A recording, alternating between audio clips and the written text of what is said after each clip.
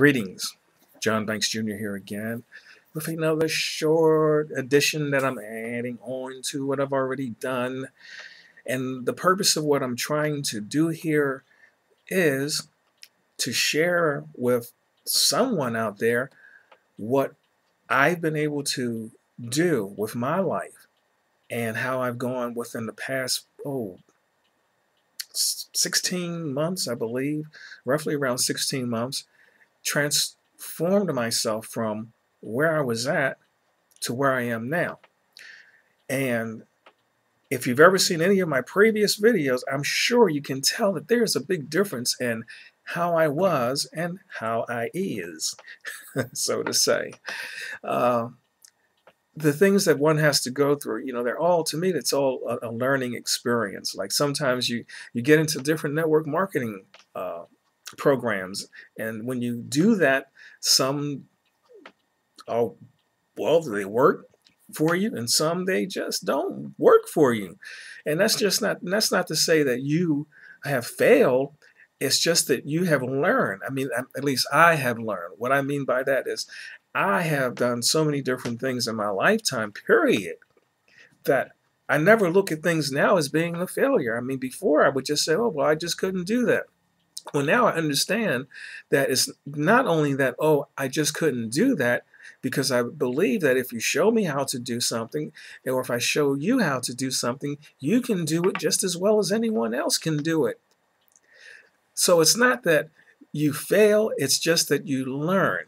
So when I was speaking to someone recently about being in different marketing ventures and finding out that they were spending a lot of money, I told them, not to fret on that, because having started out in network marketing in 1972 and having been in and out, but always learning and always experiencing and developing and growing, it's all part of life.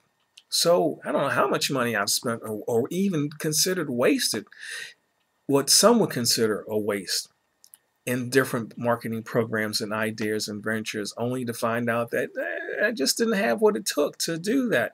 It just didn't work out for me. It just wasn't for me. Whatever the reason was, it was an experience and education, something that I learned from. And during these past 16 months, I have learned a whole lot about self-development and what you do and how to grow and who to listen to and what helps. So when I'm walking around, like I go on these meditative walks, and I'll have my little iPod, and it's loaded up with motivational speakers so I can listen to something that's positive, because the more that I listen to positive tapes and self-development speeches and shared experiences, and surrounded myself with individuals that were spiritually inclined and full of positivity, the more it helped me be positive. Because one thing's for sure, if you hang around with people that are going to be negative, eventually, no matter how positive you are, you can say that you're trying to help them out or whatever, that negativity is going to wear off on you. So you'll either get tired of being around those negative people because it's clashing with your positive energy.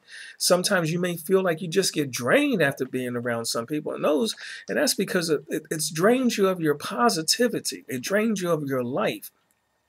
And when you run out of it, then you got to go and recharge that battery again so that you got more positivity. But you got to learn that, just leave people to their own ways and let them do what they feel they want to do.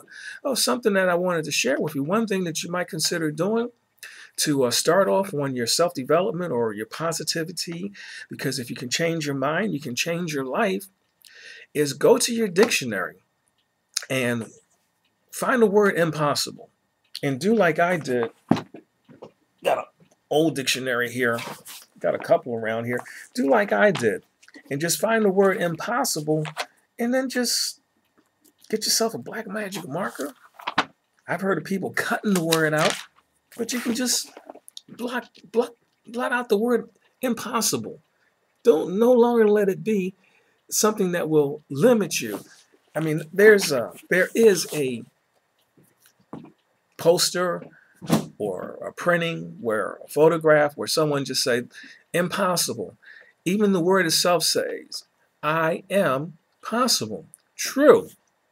But it just feels so good to just blot it out of the dictionary so you no longer have to think about that, because all things are possible if you can just believe it. God bless you, and I'll be back again. Peace.